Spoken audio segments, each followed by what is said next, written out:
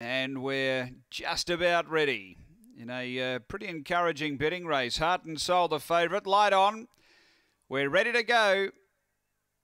Racing, Heart and Soul out quickly, missing the start. Dusty Divot, Speed in the middle. Bottled Fury and Emily Circuit going together. Trickerations working to the outside. Then Zagreb and back in behind them. Dusty Divot. They're across the track. Bottled Fury might have the lead now. Zagreb's driving hard. Zagreb pushing through. Grab the front and beats Dusty Divot second. Third, Bottled Fury. Then Trickeration. They were followed behind those by Heart and Soul, and it would have been one of the last ones in. The time here is around 16:90 after race number 3.